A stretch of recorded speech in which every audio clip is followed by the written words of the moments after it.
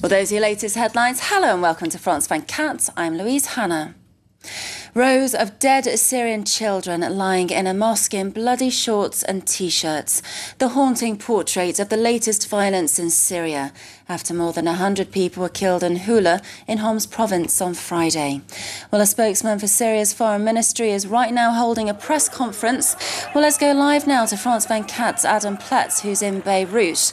Adam, a denial from the government, and yet the opposition says that regime troops carried out a massacre. Well, Adam, do stay on the line for us. I believe that we can now cross to the press conference and have a listen in to what the spokesman's saying. Do bear with us. So as we were saying, Adam, a denial there that the Syrian government is responsible.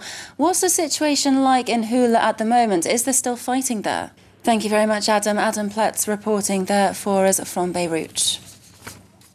Mali's Tuareg rebels and the Islamist group Ansar Dine say they're joining forces to create an independent Islamic state in the north. They say they'll appoint their own government that'll rule over Azawad, which is what they call northern Mali. Well, both groups swept in during March's military coup, seizing territory and ousting former government officials. Well, Moussa Ag Assarid, a spokesperson for the Tuareg group, the MNLA, has told France 24 this morning that both sides made concessions.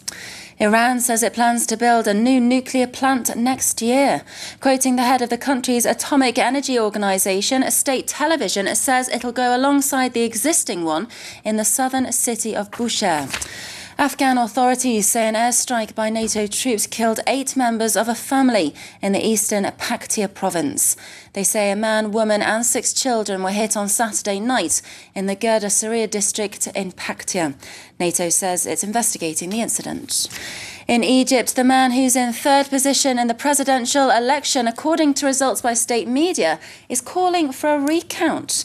Hamdine Sebahi claims there have been violations in the first round of voting that's left Muslim Brotherhood Mohammed Morsi and former Prime Minister Ahmed Shafiq pitted against each other.